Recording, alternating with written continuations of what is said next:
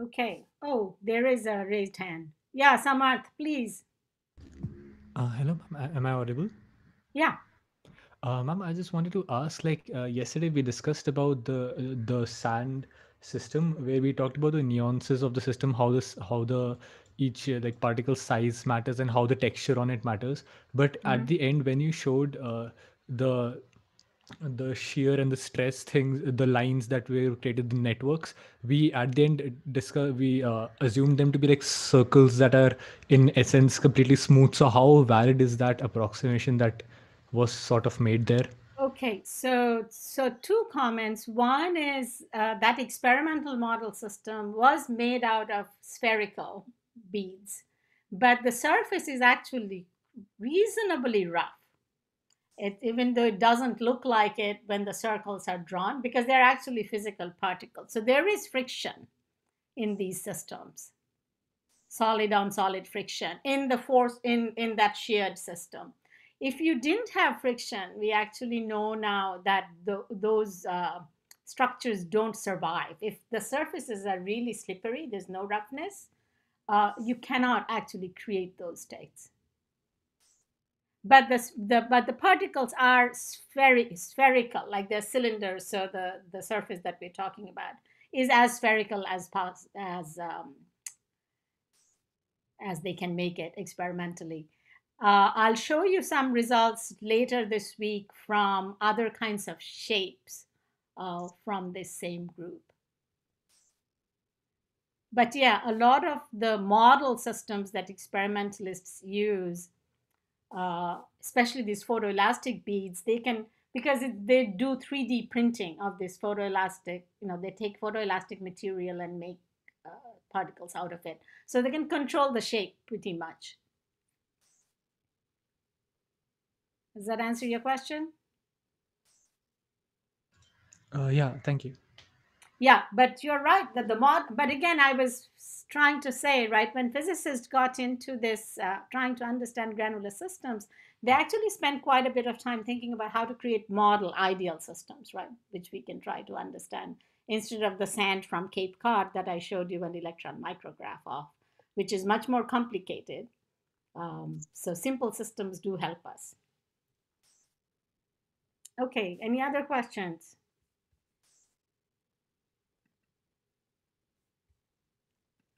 Okay, so I'm going to, this picture on the left is a kind of prototypical experiment that physicists first started doing to understand fluctuations in granular materials. So I need to explain this.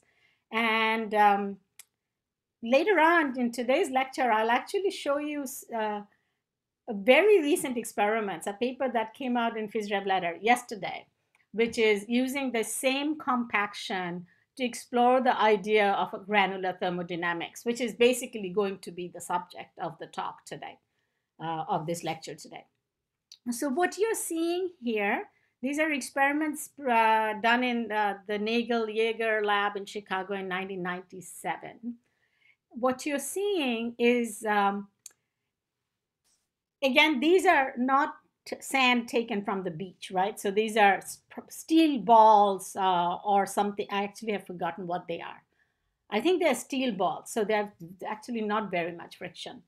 Uh, so what they're doing is gently tapping the system. So gamma, this x-axis, is the tapping strength.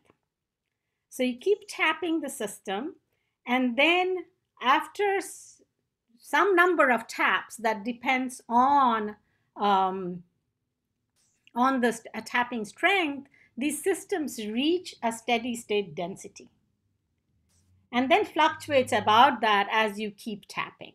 So what is being plotted here is that steady state average density as a function of the tapping strength. And what the main message of this paper was, all of these states at different tapping strengths, which ranges from a density of density of 0.59. Density is normally quoted in these systems as packing fraction. So what volume is occupied by the grains? Ranges from zero point 0.9 to about 0.64. But all of these states have a solid-like property. They have, in some sense, a shear modulus. They can be sheared and then they don't fall apart. So that was the main focus of this paper, is that you can create granular solids over this whole range of densities by changing how strongly you tap the system. Another, and I will talk about the fluctuations in this experiment, but using this more recent paper from yesterday in a minute. Now, the other thing to note is similar to what I was saying about the shared experiment yesterday, that this branch is not reversible, that this bottom branch. So what I mean by that is they first, right, create these states by increasing the tapping strength. Then they go back by decreasing the tapping strength now. So start from a dense packing, and so at some point after doing this back and forth, you get a reversible branch, which so once you get to this branch is reversible. So that goes sort of the opposite direction, right? That at very low tapping strength, you have a higher density, and then it goes to 0.64. So all of these were questions raised at that time. And again, we don't understand the details, or we don't understand these processes completely, these results completely yet. But my main point here was the way you think about granular ensembles of granular materials is not as a thermal ensemble, but as an ensemble that's created by, let's say, gently tapping or gently vibrating. And going back to, I think Abhishek was asking yesterday, so the taps are like pulses, millisecond pulses, and then you wait for a couple of seconds for the system to reach. I'm avoiding using the word equilibrate. Reach some configuration, and then you tap again, and then you tap again. So it's a sort of a quasi-static, slow dynamics process. And all I will discuss in my lectures will have to do with slow dynamics. This is in contrast with things falling down from a hopper or from rapid flows down an incline. Those I'm not going to focus on those at all. Bulbul, I mean, Yeah. so what's the maximum packing fraction one can get for this? These are, I guess, in 3D, right? This is all in 3D. Yeah. 3D. So right. So that's again a debatable point, right? So it's around 0.64 is for hard spheres. Random closed packing is around 0.64. But that's only if the configuration is completely isotropic. If you have any anisotropy or any bidispersity, right? These were not controlled to be completely monodispersed. You could get slightly higher. So that packing fraction, this notion that there's a unique packing fraction, it depends, and that's only for infinitely rigid particles, right? If you don't they cannot be compressed at all. Right. Okay.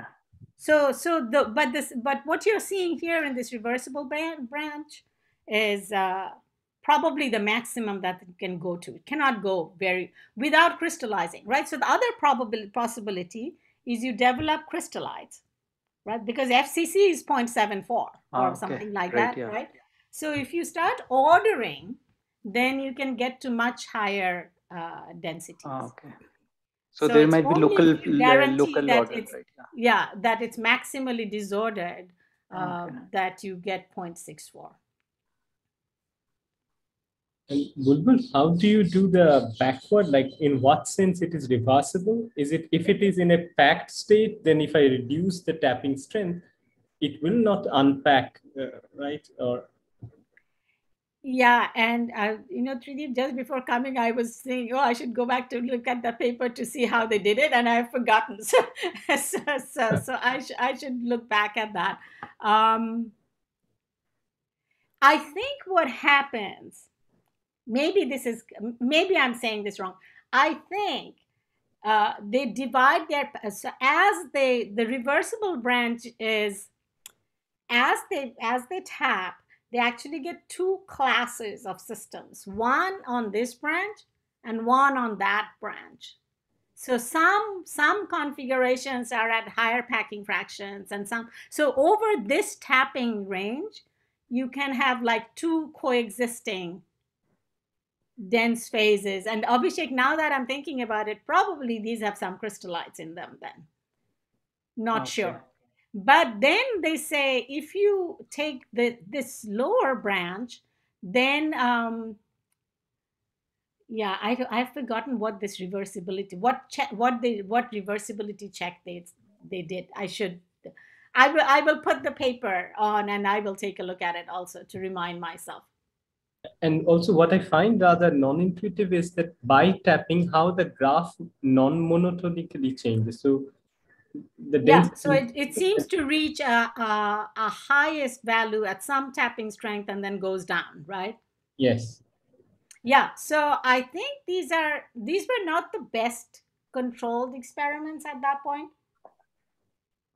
There are many better experiments from the Austin group where they have done fluidized, etc. So there is a lot of work on this, but there is this notion, and I forget if there's non-monotonicity in all of them. I think there is. I shouldn't have started talking about it without knowing everything about it. But what I wanted to point out is this, that there are sometimes these two branches that one can get, and at the same tapping strength, there's not necessarily one state. So there's a hysteresis kind of idea in that. And the other reason I wanted to show it is I'm going to show you the fluctuations that this new experimental group has now studied in a minute. So I wanted to also show just quickly another, so because I mentioned yesterday that distributions are reproducible, one sort of distribution that people have verified is robust for granular systems is if you look at the distribution, and I should have labeled my y-axis, the distribution of contact forces. So you have two particles contacting. If you can measure the force between them, and the top graph, so you can measure both the normal force and the tangential force. And if you look at the distribution of that, even in a configuration, so contact by contact, and then you look at many realizations, that distribution has very fat tails. Now, whether it's exponential or power law, those can be debated, but they are non-Gaussian. And this was the origin, one of the original theory papers by Sue Coppersmith, Satya, and people on the Q model was motivated by trying to understand these fat tails. And this is now true. This has now been verified, and the tangential forces usually have this. It doesn't, which sort of makes sense, don't even have like a mean or a peak in it. It sort of just goes from 0 to something. So these distributions are an example of like the numbers might change, but the shapes of the distributions, or if you want to characterize them by some universal features, they are quite robust. They don't depend on how granular materials are prepared. I just want to show you a few more. Let me wait. Few more sort of fluctuations so what I'm trying to do is motivate this historical focus on trying to get an analog of a thermodynamic like picture for granular materials. So fluctuations like this is what people have been trying to understand. I see there's a question in the chat, but I'll come in a minute. Okay, so these were actually analysis done by my group from experiments looking at local pressure distribution. So you take a granular packing of the kind that I showed yesterday, those photoelastic materials, and you shear them or do something to them. And because we can measure the local forces, you can measure the stresses, or like all components of the stress in a local volume. So this is looking at the local pressure. So take grains, areas. This was all 2D areas of, like, 5 by 5 or 10 by 10 grains, and then you construct the distribution of the local pressure as you increase the global pressure, right? So you do expect that as you increase the global pressure, the mean of this local pressure distribution should go to the right. But our question was, can we take these distributions and collapse them onto a universal curve for all of these pressures? And as you can see here, and this was with m equal to, okay, so the numbers are actually here, m equal to 4. So this is taking larger and larger coarse graining boxes. That one, if I divide this if I multiply the y-axis by the pressure that I impose, then and scale this, which is missing here, scale this by that overall pressure, then they all fall onto the same curve.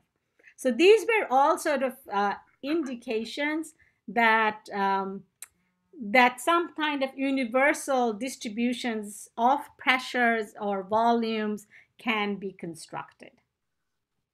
Sorry, what was small m? What was small m? So small m is the number of grains in the coarse graining box. Okay. So this was sort of checking extensivity, and I don't want to get into detail here, but you will see that there are some problems with extensivity in these systems. Like, do things scale as m? That's still for some quantities it doesn't hold. It scales as some things are not extensive. So some, and as we understand now, that some properties like torque fluctuations cannot grow extensively. Torque fluctuations get localized on boundaries, and maybe in the last lecture I'll be able to explain why that is true. So those things of course then don't scale as the volume, they scale as the surface. So if you measure things that are a mixture of torque fluctuations and volume fluctuations and pressure fluctuations, then you get all kinds of weird scaling with the size of the system. So I'm pointing out that there are features that we still don't completely understand, or we don't understand a lot, but extensivity is something that I think I'm still trying to understand in these materials. So what we were showing here is that for 4 and 27, right, you get slightly different. Maybe you're following central limit theorem and you're getting to a Gaussian, but it wasn't clear, right? So that was the purpose of doing 2 coarse graining sizes. Like the m equal to 4 certainly has a more non-Gaussian tail than this one, but does it go away? It's not clear to me, right? So here it's a log plot, so this is certainly more Gaussian than that. So one thing we can say is they do collapse, but I don't know how they scale with them. Sorry, I missed it. Can you repeat what is M? M is so these are the stresses that you measure in a given area within this experimental system, and M is the number of grains enclosed in that. So M is just 4 grains. Okay.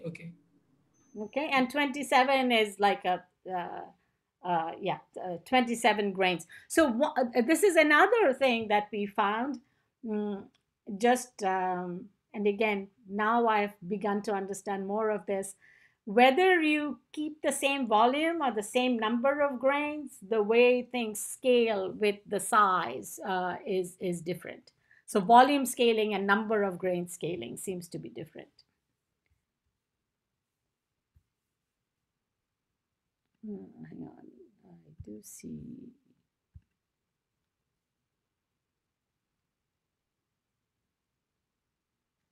The Chaikin and Torquato and packing fraction for ellipsoids wasn't a tapping experiment. That was addressing a different question. If you ask me at the end of the lecture, I can try to address that. That wasn't about that wasn't about this. What basis for m equal to, those are just the two I plotted here. So, we did all of the way starting from m equal to 4 to, I think we did m equal to maybe 27 was the largest, because these systems that I should mention, that the systems that are studied in these photoelastic experiments are not very big. They're only about 1,000 grains. They can't do very many more than that. So they're small systems, which is another issue, right? Is when do you reach the thermodynamic limit, etc. Okay, I want to show you one more.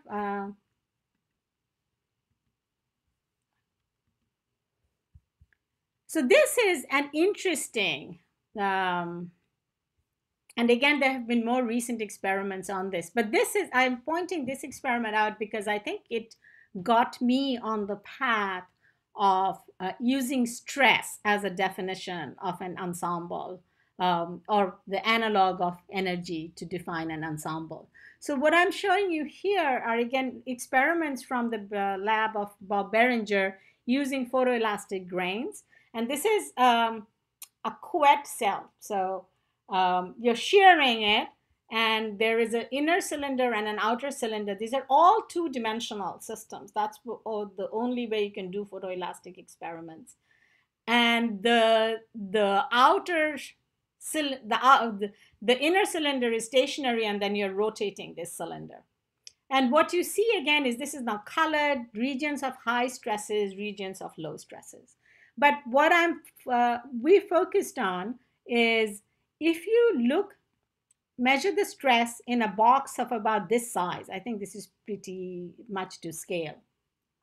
As a function of time, this is now actually you're slowly shearing. You're not tapping and stopping, tapping and stopping. You're actually doing shearing at a slow rate. You see these sort of avalanche behaviors, right? The stress drops. This part of the system as a whole, the shear stress goes up, drops, goes up, drops, goes up, drops. So we looked at the fluctuations of those, and again, so the distribution of the stress drops. And this distribution of the stress drops, again, we could understand, and this is sort of all ad hoc theory at this point. This was years ago. We could fit to a distribution, and that distribution we can characterize in terms of only a few parameters that depended on the shear rate and the packing fraction. So here I've showed you two different shear rates and two different packing fractions. So these slides that I'm showing you now is just to say, okay, there are certain statistical properties of these systems that seem to be telling us that there should be an underlying statistical mechanics. And roughly the thinking has always been that there is some conserved quantity, conserved in some way, and we will delve into that more, not like energy, but something. For example, if the stress drops here, and you actually have an elastic material, right? If the material is actually elastic and something happens, a contact breaks or a multiple contacts break and the stress drops, then somewhere else the stress will go up because of the elastic Green's function. So there is a long-range transmission of this. So somewhere else, this will trigger another avalanche. So this is a kind of picture that's people have used to understand plasticity in elastic materials. And the concept that came out of that is maybe then one can come up with the notion of an intensive quantity, something like a temperature, by thinking of this being a subsystem of this bath. Right? So that's very roughly speaking the kind of frameworks that people have been focusing upon for many decades. And today's lecture, I will give you that historical perspective, and then I want to move away from that a little bit. This focus on an intensive quantity and a bath and a subsystem. And I'll try to justify why moving away from that is I think, at this point, is what we should be doing. But the idea was here, even our work at this point where we constructed this distribution, was based on this notion that maybe there's a temperature-like quantity, which is coming from this sort of mechanical noise. It's not thermal noise, it's mechanical noise, because if something breaks and I am trying to satisfy force and torque balance everywhere, some other part of the system has to take up that slack. So that's the kind of thinking that that I will discuss today and see how far we have gotten. Bulbul, this delta gamma in this plot is are the jumps or just these jumps? Just these jumps. Okay. Yeah. So this is the distribution of the jumps, and as you can see, it's a power law cut off by an exponential. And then well, is that what it is? Yes. Yeah, it's a log-log plot.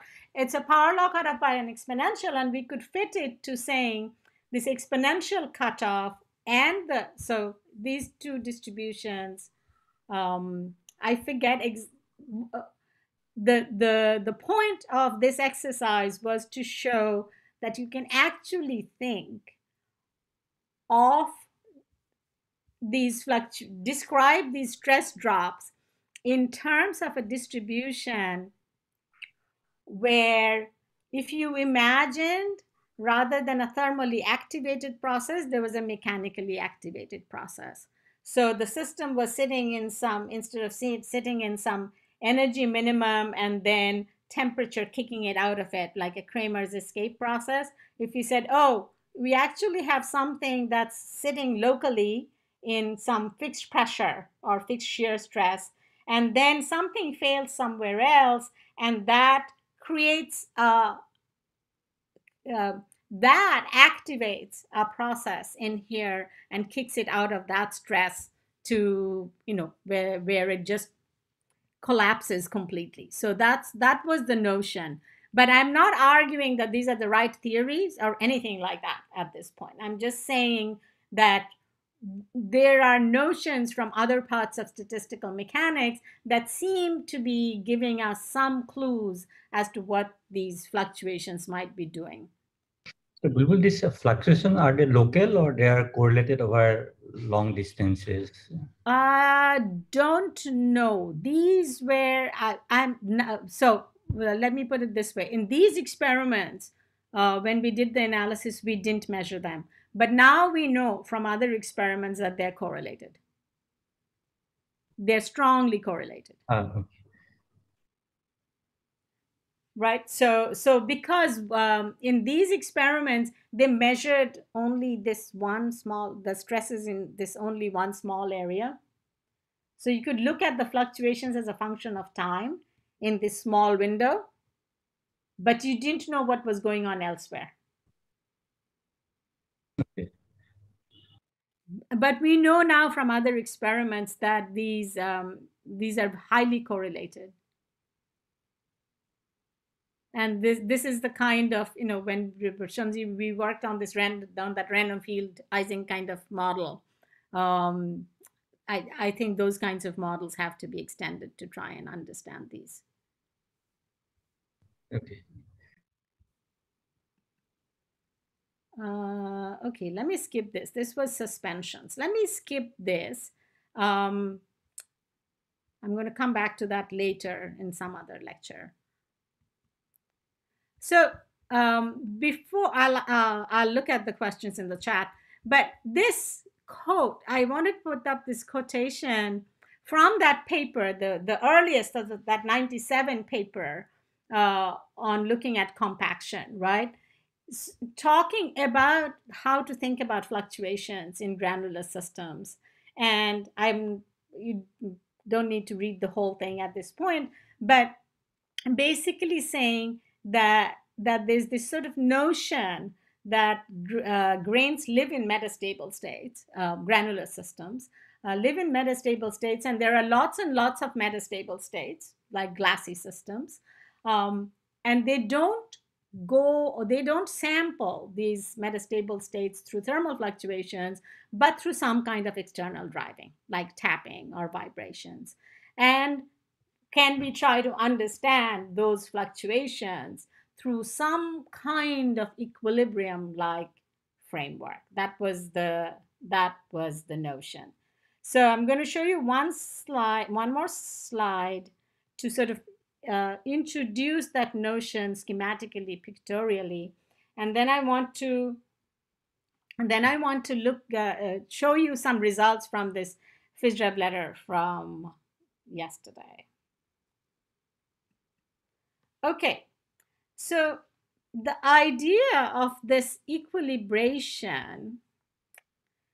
So what I want to point out is the notion, what people have been trying to do, and starting from a proposal by Sam Edwards many, many years ago, is not to come up with sort of a dynamical theory, but coming up more with sort of an analog of an equilibrium stat-mechie theory. And these pictures here sort of illustrate, they're taken from lecture notes by Olivier Dochot, illustrates sort of how people have been thinking about it. So the contrast is being shown here is on the left side of the system. I have a thermal system. And so, whether I have and this is a bath and this is a subsystem of it, and we rely on, the fundamental assumption in equilibrium statistical mechanics is that these two parts, the system and the bath, can equilibrate. And the point that Olivier was trying to make here is they can equilibrate because the energy scale of the scale at which energy is being exchanged is the same inside the subsystem and outside in the bath, because we are looking at atomic systems or molecular systems. But if I now say, I am looking at the air outside in my room, outside this experiment that I'm doing with my granular system, then that equilibration cannot happen because these are huge particles. So the kind of, if I think about kinetic theory, collisions, the kind of energy transfer that happens will go primarily into exciting, let's say, phonons inside my particles. That's the energy scale. It's not going to go into moving my particles, right? So the energy goes in from the outside bath into the subsystem, but in the subsystem, I have this much bigger particles. So most of these energies, we say, gets dissipated. In what sense are they dissipated? They go into heating up these particles, right? Creating phonons inside. Those are not the degrees of freedom that we are interested in. So those degrees of freedom might equilibrate with the outside, but the configuration of these grains, that's not equilibrating with the outside because energy is being dissipated, right? So it's sort of this huge separation of energy scales. But then one can say, how about I just think of this system? Now I've translated to the right. This is my full system. So I'm looking at my granular system, and now I focus on parts of it inside the granular system, the subsystem of a bath of granular system. So now my energy scales are the same. And now let's say I'm tapping it or vibrating it. And then I ask, is there a notion of equilibration of this small subsystem with the outside? And is there a kind of an intensive quantity that that can describe that equilibration, right? So just a quick reminder, right? In a thermal system, if I have the subsystem and the bath, then if I let them equilibrate, they'll reach the same temperature, correct? Because energy fluctuations.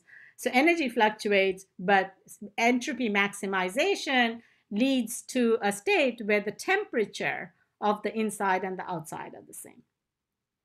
So the notion was maybe for gently tapped systems, this kind of equilibration where it's described by an intensive parameter actually does exist for granular systems. So for the rest of today's lecture, I'm going to focus on this notion and see how far it has been tested, what are the problems with it, etc. So let me just look at the chat, and then I am going to transition to writing on my iPad and then come back to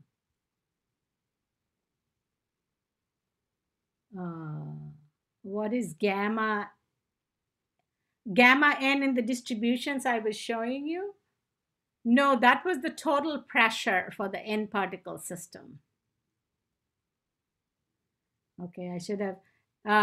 So Fabian, you asked a question about a Fourier transform. Can you ask it again? Which peaks?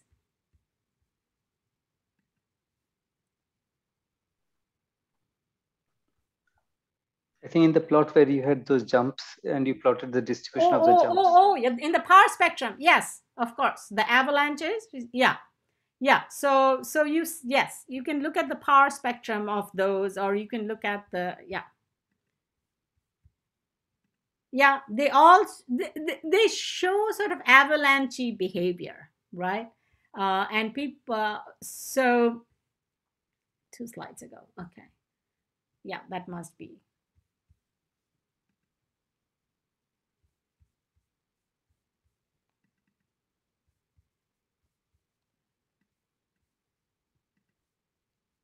This one, I'm assuming, right? Yeah, you can look at the power spectrum instead of looking at it as a function of time, and it'll show it shows classic avalanche behavior. I don't want to get into this, but there are some subtleties about how these avalanches happen and how they depend on the strain rate is what we were trying to understand. So the basic question we were trying to answer in this experiment, which is taking me away from looking at this ensemble idea, is the stress in the granular systems, flowing granular systems, increases very slowly with the shear rate. Normally, like in a normal Newtonian fluid, stress is proportional to shear rate. Stress is viscosity times gamma dot. In lots of other kinds of complicated systems, it might go with some power that's lower than 1. So there's an yield stress, and then the stress goes up with gamma dot to some power. In these systems, they go up logarithmically. So the question was, can we try to understand that? And that's where this whole idea of maybe there is some kind of activated process that naturally leads to this very slow glassy dynamics came from. So the avalanches were part of the story. And if we want to delve into this later this week, I can talk more about it. But the reason I'm not talking so much about these earlier works of ours is they were all ad hoc in my mind. I didn't have a very good understanding of what leads to this. And I think we're at the beginning of a theory for all of these, but we haven't pushed that theory to understand complicated systems like this where avalanches are happening and I have a couette cell and this kind of shearing. But I want to sort of, from my perspective, I've sort of moved away from these ad hoc theories a little bit, and that's why I'm not focusing on them so much. Okay, one more chat and then okay. Okay, so with that sort of maybe sort of messy introduction into why we're trying to think about a statistical mechanics and a granular thermodynamics, let me... Ma'am, in the last figure, in the last slide. The, like going... Yeah, one more. This one? Yes, this one. What exactly is happening here? These granular particles don't have any momenta associated to them, right? No. So here, imagine this is I'm actually shaking it or doing something to it. Okay. So there is a continuous injection of energy. Okay. Yes, there's a continuous injection of energy, right? So I'm injecting energy, and then the idea is if I'm injecting energy to the outside atoms and molecules, are they able to they of course transmit that energy inside, but are the granular particles inside able to transform that energy into motion of the granular grains themselves, right? And the point is that very little of that energy probably goes into moving them around. Most of it goes into exciting internal microscopic, phonon modes inside these particles. So why would they ever come to equilibrium with the outside air? So that's why thinking, even though nominally this granular system is at the same temperature as the outside bath, looking at the relevant degrees of freedom, the particle, the motion of the grains themselves, they are not at that temperature. Does that answer the question? Yes, but specifically for granular bath, in the sense here the particles, these let's say beads, these beads are gonna collide with each other, and is that going to happen, or yeah. So on the yes, absolutely. So then we are saying, okay, let me take this inside granular system and think of that as my system, right? And ask, do different parts of this granular system equilibrate in some way? Okay, fine, yeah. They don't equilibrate and come to the same temperature as the outside air, but do they equilibrate and reach a common value of some intensive quantity? It's not going to be temperature, but is there something else? Bulbul? Yeah. Yeah, so you are also, driving it homogeneously or only from the boundary? No, here it's being driven homogeneously. Because if you drive only from the boundaries, then it doesn't propagate to inside, right? Right. Yeah. No, this is being driven homogeneously. Like imagine this is on a shaker and you're doing this. And I guess even then it depends on what kind of noise you are putting that determines the velocity distributions, I guess, right? At least that's what... Yeah, sure.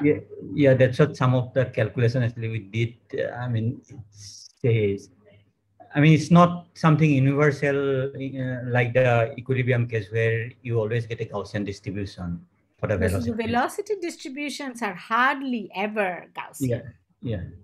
Right. So, so what I'm trying to say is that if you get away from momenta and energy and try to identify other quantities, then there seems to be a notion of some kind of equilibration and intensive quantities and extensive quantities. Again, I would say we have to still take it with a grain of salt, but there seems to be evidence that some quantities like that can be identified. And the way I rationalize it is by looking at other StatMech systems that I know about. So but we cannot think of momenta and energy and those and the conjugate variables to those. Momenta, yes, in some sense, because momentum is still conserved. But yeah, so I absolutely agree, Sanjib. This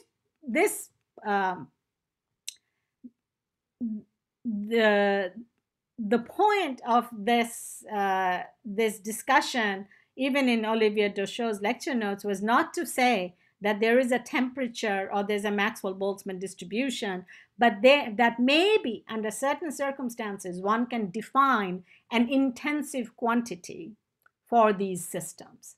An intensive quantity that two parts of a granular system have in common when they are being driven slowly or are jammed, but they're not our usual intensive quantities. Okay, so that was the whole point. Okay, I'm going to get out of this and I'm going to introduce the first of, so I'm going to stop sharing here. I'm going to start with what is known as the Edwards volume ensemble, and then I'll show you, and maybe that's where, and then I'll show you these very recent experiments that came out in a PRL yesterday, which, okay, so I'm actually going to write now, right? So I'm going to start, this is historical. So there's a proposal by Sam Edwards in the late 80s that, and he was thinking really of hard sphere packings, that just like as in equilibrium thermodynamics, and he's thinking about thermodynamics, energy is conserved. In granular systems, volume is conserved. And he even went to this idea that just like I have a Hamiltonian here, which prescribes the dynamics,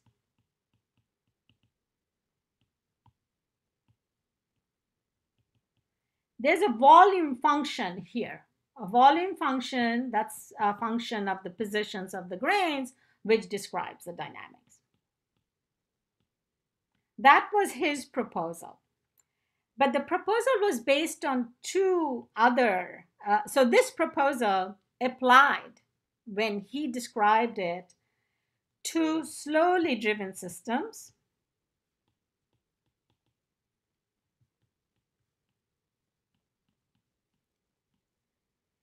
and I'm saying this because people often take it and apply it to systems that Edwards never meant them to be applied to. Slowly driven systems, hard spheres or hard particles, so infinitely rigid.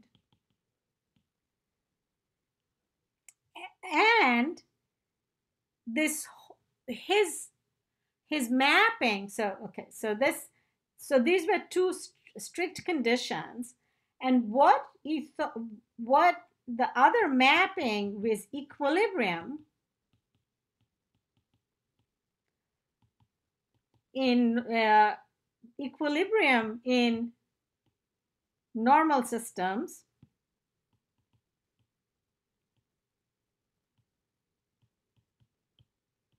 he mapped to the ensemble of what he called blocked states.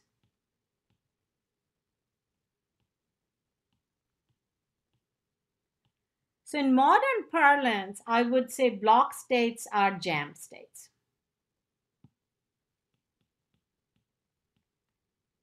The way he described them was that these are states where the grains have no place to move.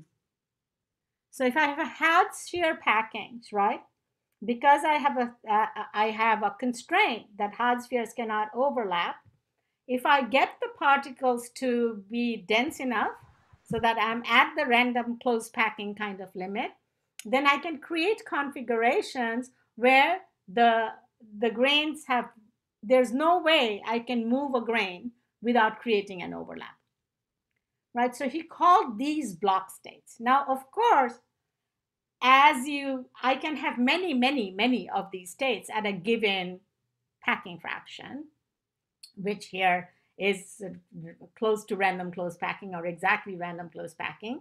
And his picture was if I tap and look at the end state. So I look at the end states of my dynamics where nothing is moving, then that ensemble can be described by a volume function in the sense that I can think of an entropy as a function of volume, just like I think of entropy as a function of energy in normal thermal systems. And then I can come up with the notion of an intensive quantity that's the derivative of that entropy with respect to volume. And if I tap a system slowly, then that intensive quantity plays this like the role of a temperature. That was his proposal, right? So there are multiple, so starting from that, what are the consequences? So then he also assumed equiprobability, right? So this is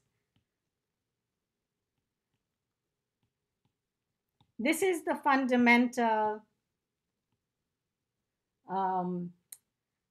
postulate of equilibrium StatMech, right?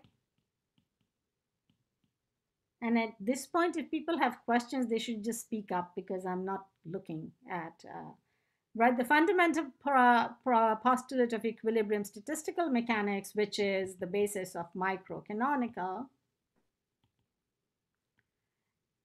is that all states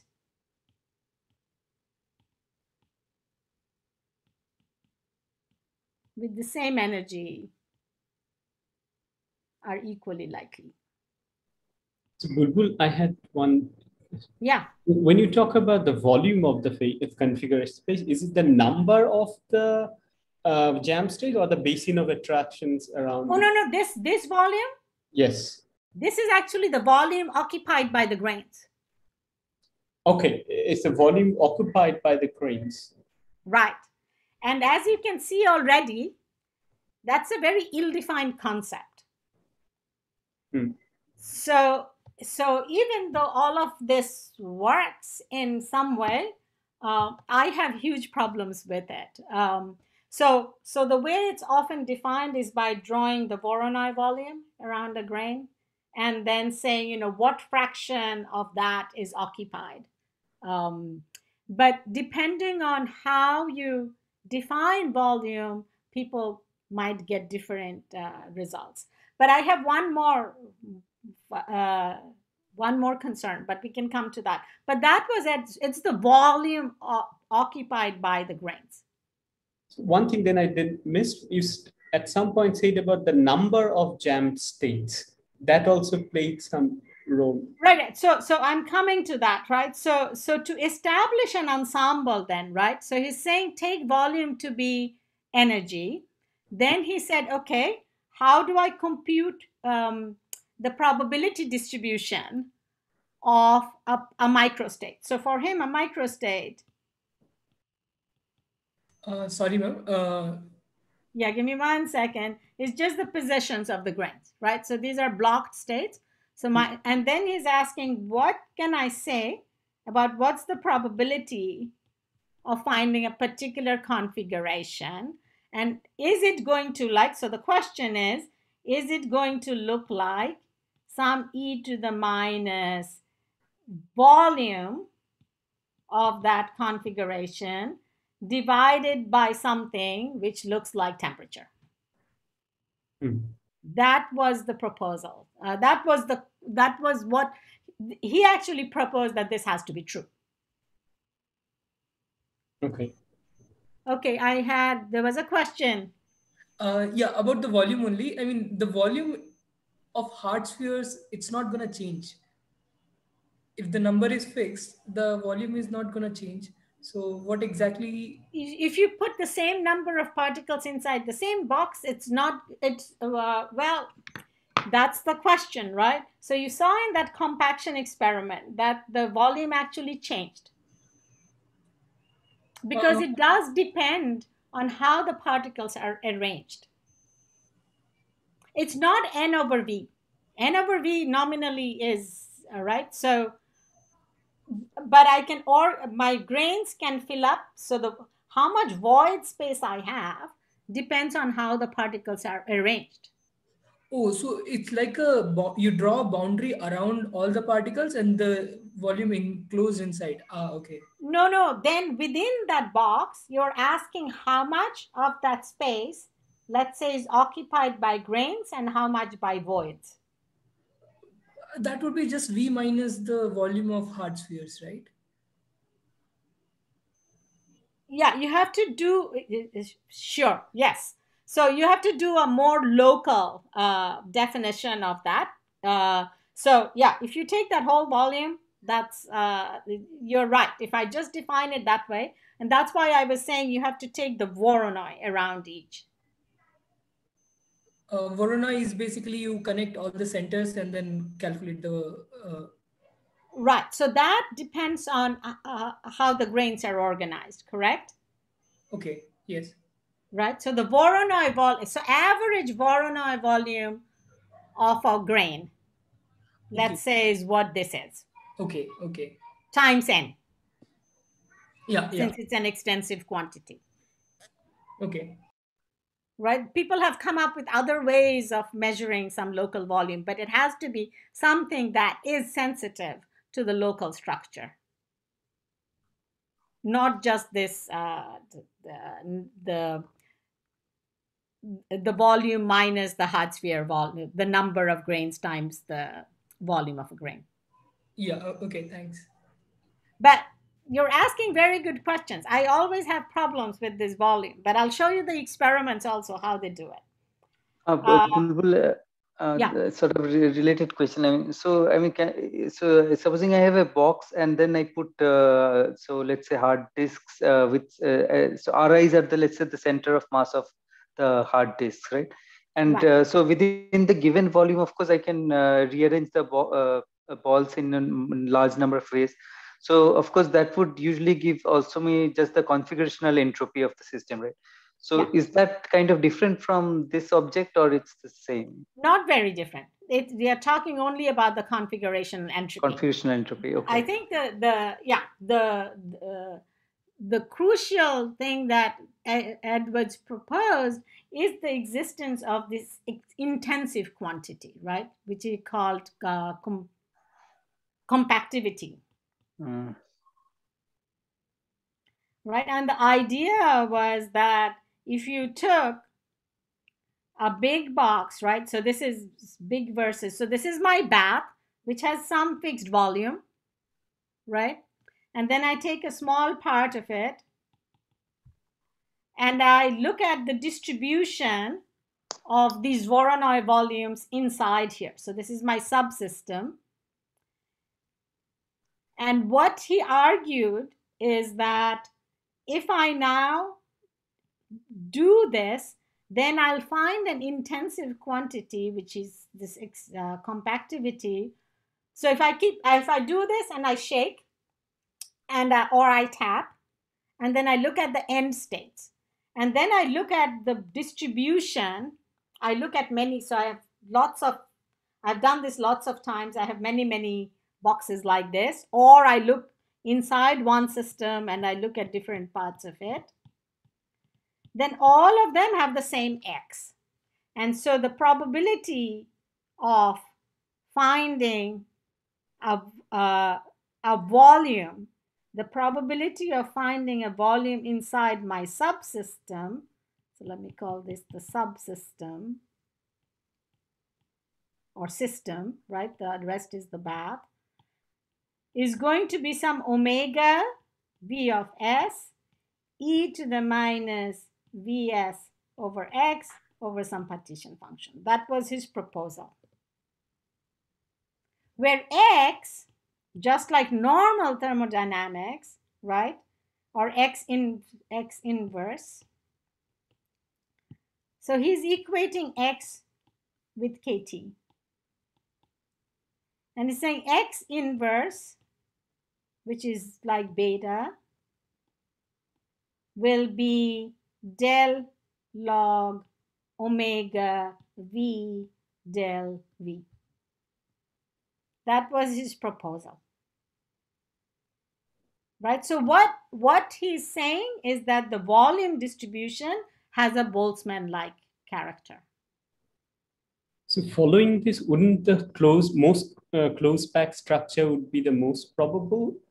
So that's where the entropy will peak. So that will have the, so right, just so that's sort of like a spin system, right? Where I can have negative temperatures kind of things, or the temperature goes to infinity at some point. So the degeneracy factor plays the role there. That's right. That's right. So that was the original Edwards proposal, that there is such an intensive quantity and volume distributions should look Boltzmann-like.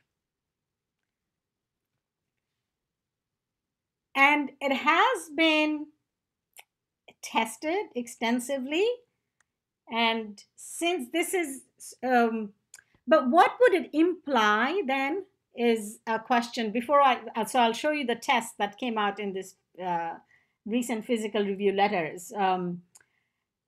What it implies then though, right, is that there some notions of equilibrium thermodynamics are valid. Like, why am I reaching some common X? Right? So defining an entropy is not a problem. Right? I can define a configurational entropy that depends on volume. To get this, I have to say that the configurations that I'm seeing are maximizing entropy subject to the same kinds of, are maximizing entropy, and volume can fluctuate between these two systems with the constraint that the total volume is fixed, right? Just like energy, right? To get to, so reminder to students about how we normally get this in a thermodynamic system, right? Is there's an internal system. I fix this at total energy E. So this is my E total. And I ask what's the probability of finding the subsystem with some energy ES. And we use the microcanonical ansatz. The couple of things I want to point out that are crucial, right? So what do we say? That this total energy, so this is the bath, and this is the total energy. So the total energy is bath plus system. And I just want to point out the assumptions that we make. We are saying then the boundaries don't matter, or the interfaces don't matter, right? So that this interfacial energy coming from this boundary is sub-intensive, so it doesn't matter, right? So all of these are perfectly good assumptions for energy, but for other quantities, we need to think through if these are valid or not, right? And the other point is then you say that if I have a density of states for this material, which is omega of E, right? So entropy is negative log of omega of E. Then we assume that omega of E total is omega of E bath times omega of ES, right? Again, we are ignoring the boundaries.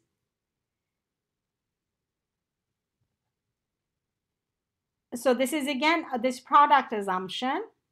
And also this assumption is my equiprobability assumption, right? So S being log of omega E, and omega of E is nothing but the sum of all my microstates which have an energy in you, right? So there's an equiprobability assumption.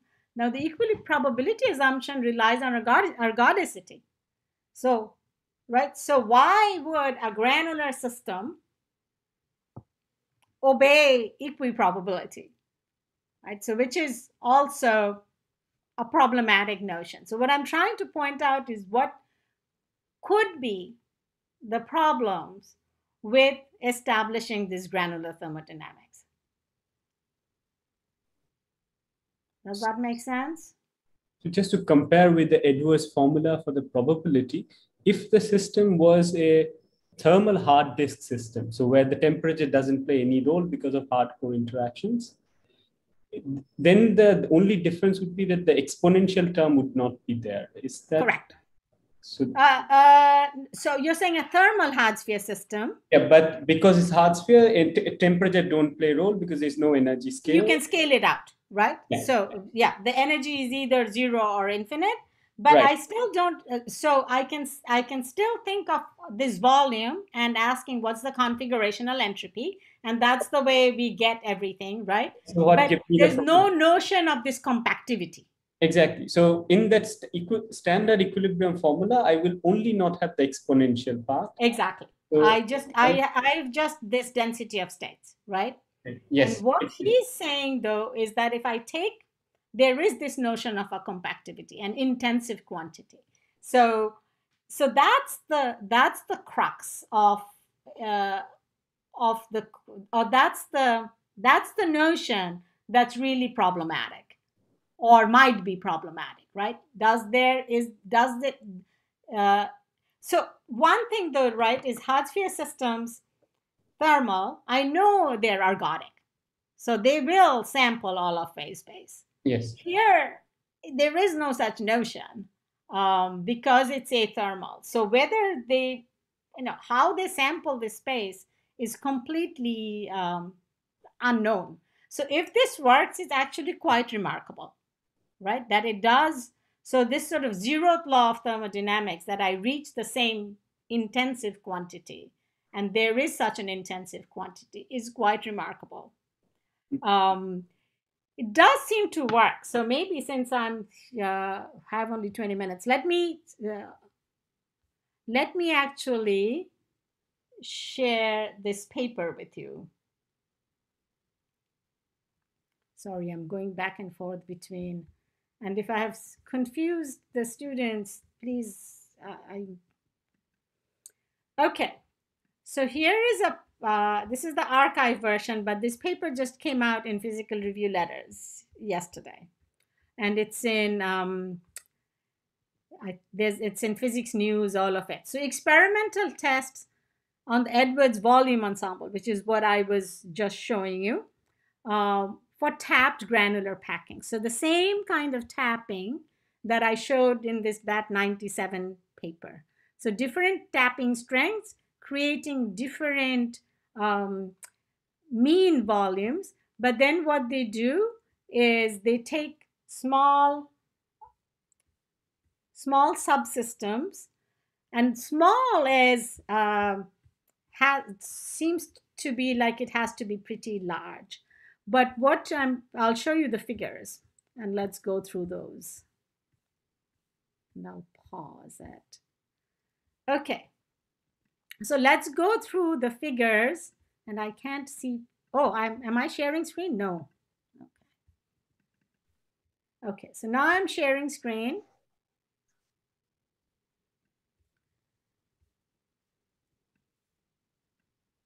Okay, so that first plot on the left is showing the packing fraction or the density as a function of this tapping strength, similar to that kind of Chicago experiment. 3 different kinds of particles with different friction coefficients. So let's just say this is the most frictional, this is slightly less frictional, slightly less frictional. Then what they do is measure the distribution of these local Voronoi volumes.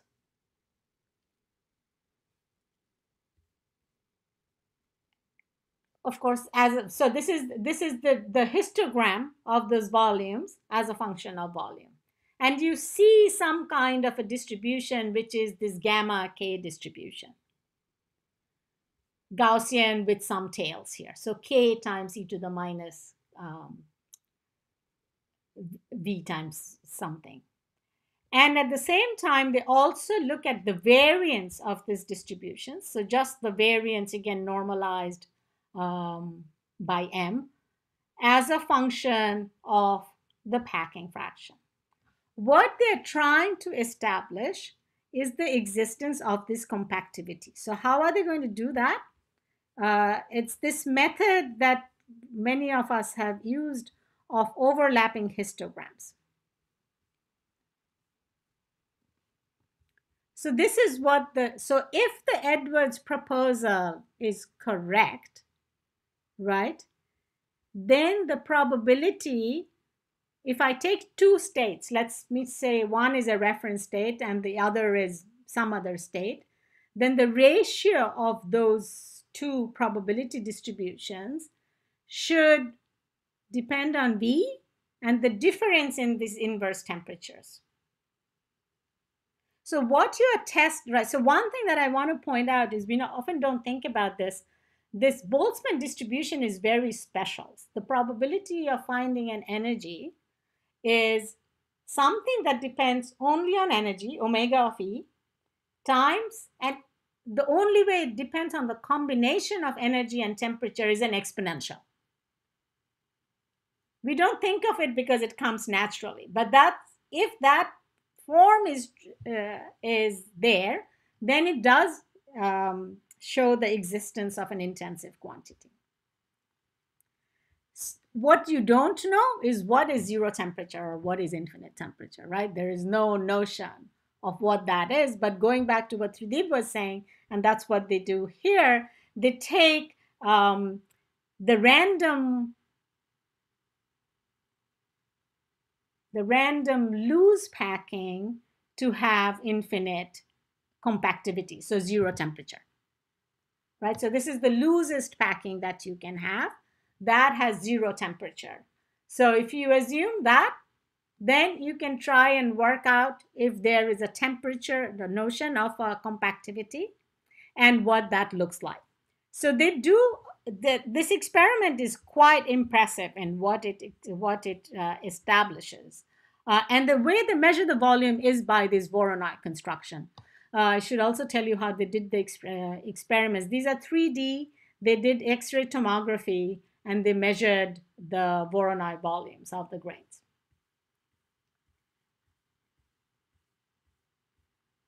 Okay, so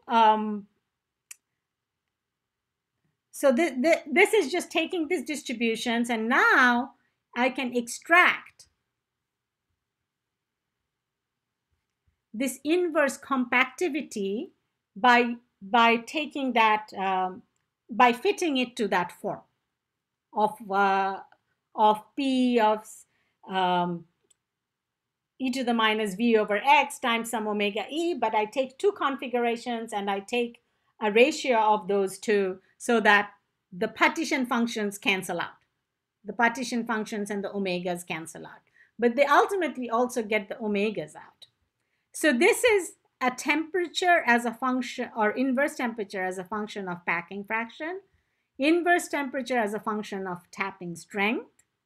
And what they're saying is there is such a notion of an inverse temperature or inverse what Edwards called compactivity.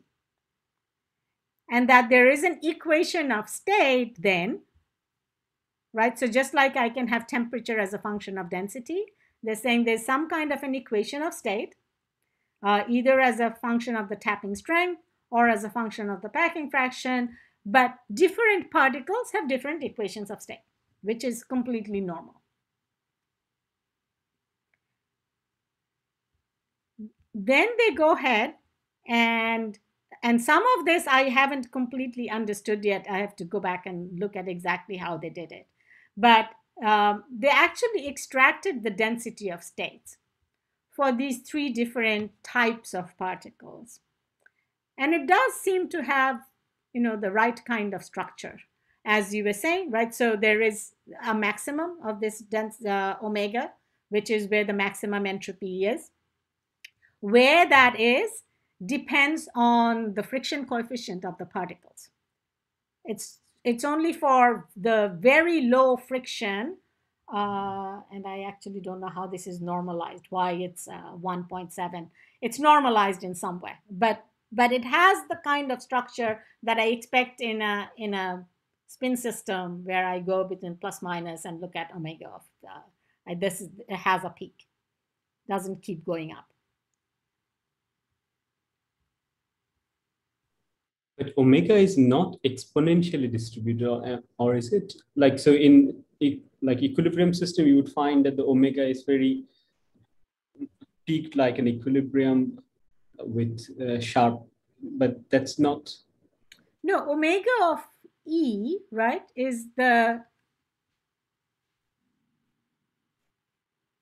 So if I have an ideal gas, right, with no energy, upper limit of energy, then omega would just increase exponentially with energy.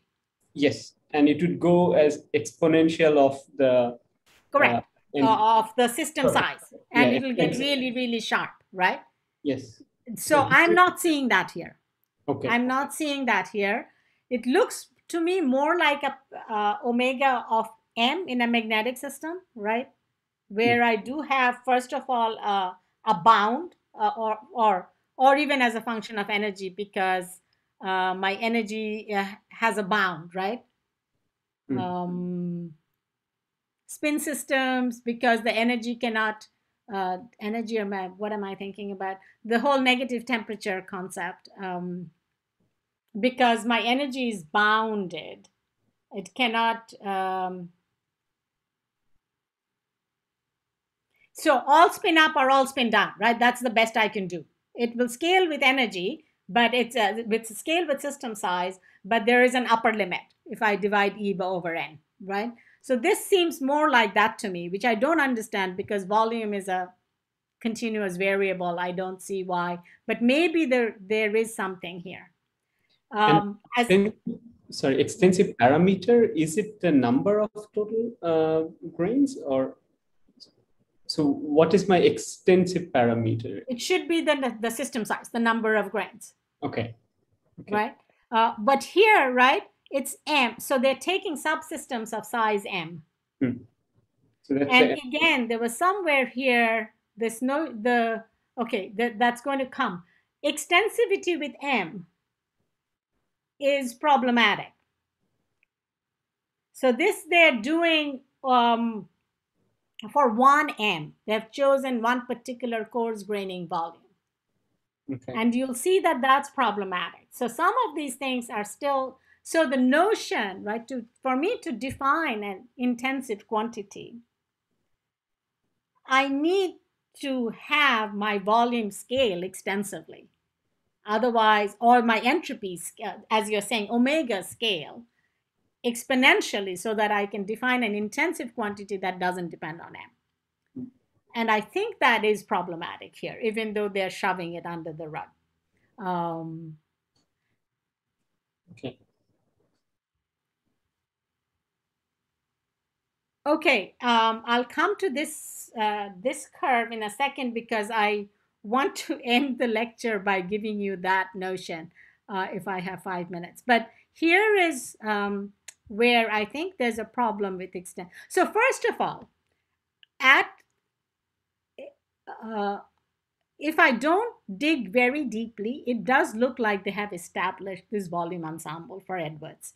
And they're not the first ones to do it, but they have done the most careful analysis that I can find, and done it in 3 dimensions, which people hadn't done before. Okay, here is where the problem I find with extensivity is. This is the variance of the distribution. The variance of the distribution should not scaled by M, should not depend on M. Hello. So the variance does depend on the packing fraction, which it should. But then these are for different m's, and you see that it keeps changing with m. So there is no, and by m equal to 30, which means volume of air 30 cubed, they're at the size of their system. So the fact that this variance doesn't seem to approach a saturation limit makes me doubtful of the extent. So what they have, when they have they have extracted this intensive parameter, is by taking m equal to 15, right? They haven't tried to see how things would change as they keep increasing m, even for small m to large m, which, and this is, I will not be able to talk about this today, that scaling with m becomes much, much more robust if you choose a different extensive quantity and adopt the Edwards idea, which I will do in my third lecture. I was hoping I would get started on it today, but I will not. So let me introduce that notion. And the reason I think volume is the reason I think that the extensivity doesn't work with volume is I have no notion of a local volume conservation. And I think whoever was asking me about this, about hard spheres, of course, volume is conserved globally, right? If I put n hard spheres in a volume and they are not overlapping, there is some but does it say that at what scale my volume is conserved or volume is cannot, at what scale can I say that, oh, if I have some volume that I'm putting in, the same volume I have to take out into the bath? Does it happen at every grain? I don't think so, right? It depends on what kind of size. There's no local conservation law, which I will argue tomorrow that there is such a local conservation law for the stress or the extensive version of this the stress. And then the stress is a much more robust quantity to think about if we want to try to think about intensive quantities. So maybe I should just, I have 4 minutes. Maybe I should just stop and then. Yeah, Bulbul, I had a question. So I'm just trying to understand exactly this. I mean, these fluctuations in V.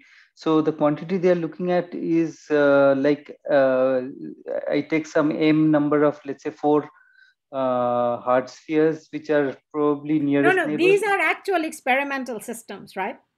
Right. Yeah. So I thought that it was hard spheres, so they're reasonably hard. Right. Yeah. Not infinitely rigid. Yeah. But yeah. So I look at 4 spheres which are kind of close by and look at the volume occupied by them, and then look at the fluctuations. No, they look at the Voronoi volume, and look at the distribution of the Voronoi volumes. Of 4, let's say, nearest neighbor. Yeah. So let's say I have 4. Then I have 4 Voronoi volumes, right? Yeah. And then I'm going to partition my system into 4, 4, 4, 4, 4.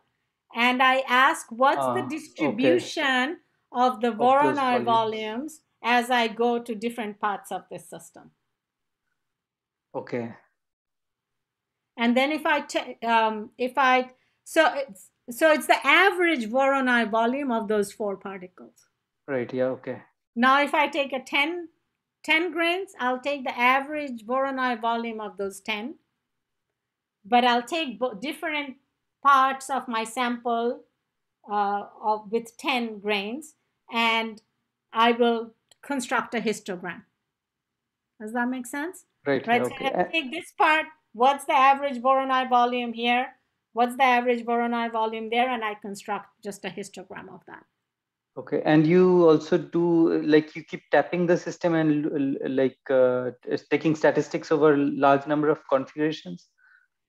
Not clear to me from here. I was looking at that because they say they do reach a steady state and they keep tapping, right? But then I am assuming that because they say they have lots of configurations, but they don't explicitly say, let's say, how many configurations they have taken in constructing these distributions. Okay. So could you please share this reference? I mean, yeah, I will send. I just found it late last night because I got the thing from PRL. So I will definitely share it. There are older experiments which also show a lot of this, but there's always been a huge sort of discussion as to how does this depend on how you define volume, right? What statistics you take. So experimentally, Bulbul, is it similar to like if I just draw a cell or something and just look at how many particles are there within that volume, and then multiply by, I mean, that number will keep on fluctuating, right? Yeah, so similar to that, right? So if you take a hard sphere, I think here they did the Voronoi. Let me just find it. But yeah, roughly speak that. But again, Sanjib, the question is, people keep asking then, if I did that, would I see the same compactivity? Like, does it depend on how I sample the volume? I think is a big question. Oh, so, okay, so they don't do what I was thinking. I thought they took the Voronoi volume. They're not doing that. They're just saying, I'm taking n grains. I think, Sanjeev, what more or less you are saying. If I take 10 grains and I ask, what volume do these 10 grains occupy? And then I go to a different part of the system, and then I take 10 grains again and say, what volume did these 10 grains occupy? And that's the histogram they're constructing. Right? That's a fluctuating quantity, just like n in a V would be a fluctuating quantity. If I fix n, the volume they occupy will be fluctuating. Yes, ma'am. Just to be sure about what we're discussing about, is the volume that they are measuring something like taking 10 of the closest neighbors and then measuring the distance from the centermost particle to the outermost particle and drawing a sphere, or how exactly is this volume being measured? I thought they were doing the Voronoi. Now I'm confused. I'm not. I thought they were doing the Voronoi volumes, but that doesn't seem to be. But it says Voronoi volume, right? Just like one of the places you showed, it said Voronoi volume. Yeah. So they defined the packing fraction by Voronoi volume. So that's what I assumed they were doing for the P of V also.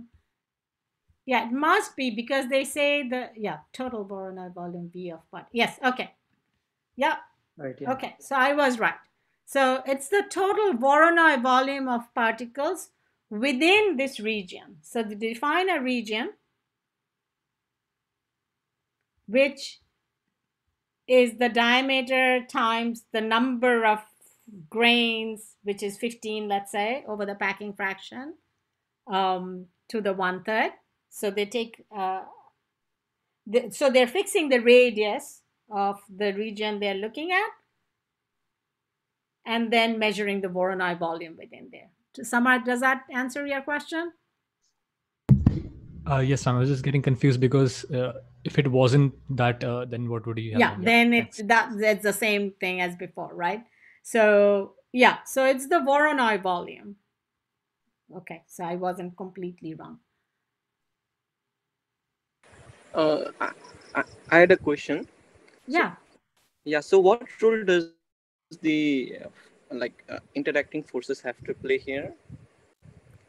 Aha, very good question, right? So so at this point, their role hasn't shown up at all, right? And that is one of the, but in Edwards' postulate, these can only apply to systems. Even in Edwards' postulate, there was no concept, no notion of forces, because you're thinking about hard spheres, right? Hard spheres can transmit infinitely large forces.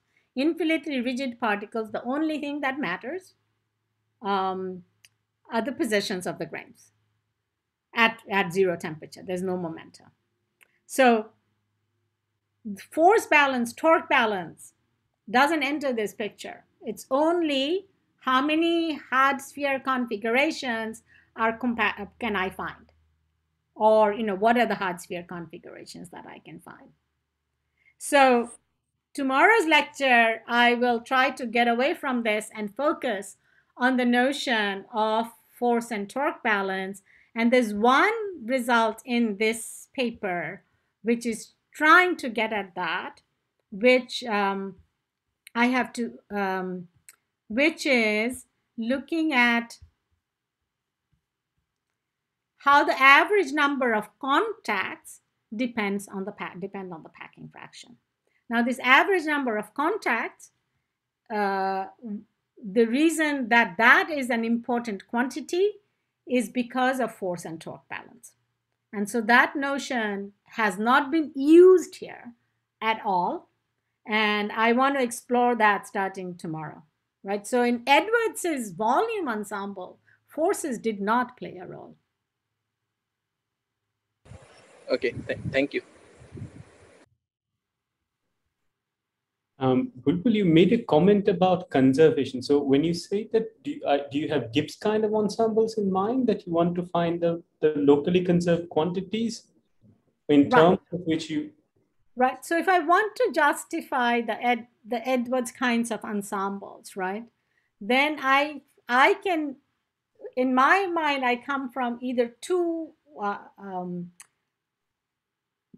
approaches. One is to say the kind of energy, energy is conserved. So if so my total energy is fixed, I have equiprobability, all of that. The other is to come from a more information theoretic perspective or from a Gibbs entropy and say, okay, I'm going to maximize the probability distribution is the one that maximizes my Gibbs entropy subject to some constraints. And what are my constraints, right? So I can get the Edwards volume ensemble by saying I'm doing that with saying the average volume is I'm putting that as a constraint. So volume has to be conserved. Volume conservation bothers me. I don't know what it means, right? Of course, volume is conserved, but volume is always conserved that way, right? So there's nothing special. Is it conserved in your dynamics as you move from one tap state to jump to the next one? Under this dynamic, is there conserved quantities? So the idea, so it's saying that if I have a big system and I look at a part of it, right? That suppose, let's say I take a little bit of the grain out of that box, like I'm looking at one box, right? So I've changed the volume in here. Maybe I have reduced the occupied volume. Then if volume is conserved, then I have to increase that occupied volume somewhere else, right? That's the notion. And that microscopically might be true at some coarse graining scale, but I don't know if it's true if I take a little bit of the grain out, right? I have a hard time thinking of this as in a continuum kind of way, right? If I just push a little bit of the grain out of this box, in what sense is volume conserved, right? It's if I say I now need to regain that every hard sphere is touching again, which I think is the Edwards idea, right? I cannot have gaps. Then everything has to reorganize, and then there's probably some conservation there. But I don't have the kind of local conservation that I'm looking for, and I can explain that more maybe tomorrow. Bulbul, but like it looks like something like, I mean, if some guys are taking up a lot of volume, then it's reduced for the other guys, right? In that sense, it's conserved. I mean, like if you... I agree, right? But at what scale is it conserved, I think is what I'm thinking about, right? I mean, isn't it local? Because I just imagine some particles are like moving apart, then just near by it's getting more kind of why does it compact. have to be nearby, I guess is my question. can't it be just anywhere? I think that's okay. right. Globally, yes, right? If I open up a hole here, somewhere else, there has to be Right, yeah. densification. But does it have to be close by? Like dynamically, it will be close by. I mean, if I think of Maybe, dynamics, yeah, right. No, something has to be because it looks like it works, right? right, yeah. But I've never been able to convince myself that it has to be local. Okay. I'll give you what my, and I'll talk about this tomorrow, right? With the stress, if I have force and torque balance, I have the divergence of stress is 0. That gives me a Gauss's law. That's a conservation law that I understand, right? It's a different kind of conservation law from energy, but it's a conservation law. So, if I change the stress through the boundary, because just like Gauss's law, I cannot, if I move something, then, or if I change the stress somewhere within this region, my stress has to, it's a differential form of a conservation law. And I don't have something similar for the volume. But we don't normally write something similar for the energy either, but there I have dynamics, right? Maybe that's where that's where I have a disconnect. Like energy conservation is based on dynamics, which I understand. I can have other kinds of conservation laws like Gauss's law, which I understand. The volume I can't put in either. But there's probably, the dynamics in these circumstances probably does conserve volume because we do recover these volume ensembles that people seem to find. But the extensivity is still not very clear to me. And that's where I think I'm, like, even here, the variance of their distribution keeps changing as they increase their size, which makes me think maybe it's not very local. But okay, I will get away from this Edwards volume ensemble starting tomorrow because I want to talk about other things. I want to talk about a different way of thinking about granular statistical mechanics, which is much more based on this Gauss's law kind of conservation, and see where we get with that. Okay. Okay, sorry, I went above. Oh, I have questions. If I haven't answered questions, yeah, is there a thermodynamic kind of limit to? That's the big question, I think, in these. The Voronoi volume I can explain tomorrow, or you guys can discuss in the tutorial. I'll put this paper. I'll upload this. I can even put it in the chat. Someone actually did put it in the chat, right? Did I just see that? Yeah, it is there. Yeah, someone put it in the chat. Yeah. Yeah, I'm sorry if I've sort of led you onto a red herring kind of, but I think it's interesting, right? I think it's interesting that these kinds of ensemble ideas do work to a certain extent for these systems that are not ergodic at all, right? But under this tap, so maybe the tapping does lead to some ergodicity. It's not clear to me. Okay, but the other 3 lectures, I'll get away from this and talk about stresses and force and torque balance. Okay, so maybe we stop here today. So thanks a lot, Bulbul.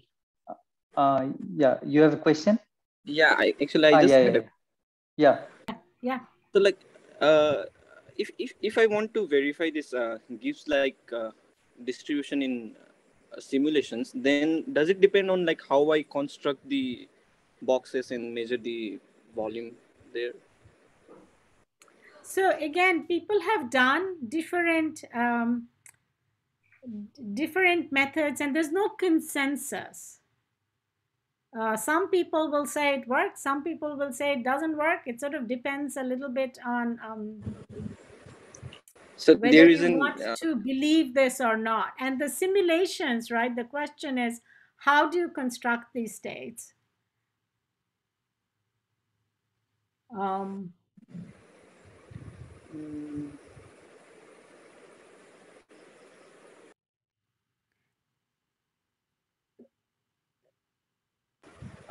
if I keep on adding this sand particles, then like, and then look at some volume around a particle, like how does that change in that way? So that's not the question, right? The question basically the real question is, if you take a box full of grains, and can you establish that you have a very large box? Let's say I have even gone to the thermodynamic limit, thousands of grains, right? Can you in some way establish that the different parts of the system has the same compactivity? It's like saying, can I establish, just like I have a thermometer, I can go into a system and say, oh, if the system has equilibrated, a thermal system, different parts of the system have the same temperature. That's what we are trying to establish, right? That the different parts of the system have the same compactivity X. And the way it's being tried to establish, the way people are trying to establish it is by looking at the distribution in different parts of the sample and saying, can I describe them using the same compactivity? Because I don't have a thermometer to measure temperature. And that you do by fitting this e to the power minus v by x or something? Yeah, so you don't directly fit it because you don't know what the density of states is, right? So it's called this method of overlapping histograms. That's just a detail. But yes, you're trying to establish two things. You're trying to establish that the distributions have this very particular form, that something depends on the energy, something depends on the temperature, the partition function, and there's only an exponential, the only way a combination of the extensive quantity and the intensive quantity enters is an exponential. And once you establish that, then you see, oh, then can I collapse all of the histograms that I get from different parts of the histograms that I get from different realizations, can I collapse them all onto one curve with the same compactivity? Right, just like in a normal thermal temperature, I would say, oh, if I measure the distribution of energy here, it should be e to the minus beta E. If I measure it here, it should also be e to the minus beta E, because beta is the same in both places. So that's the question. Thank you. Yeah. Okay, I'll see you guys tomorrow. And sorry for a bit of a ramble here, but I'll focus more tomorrow.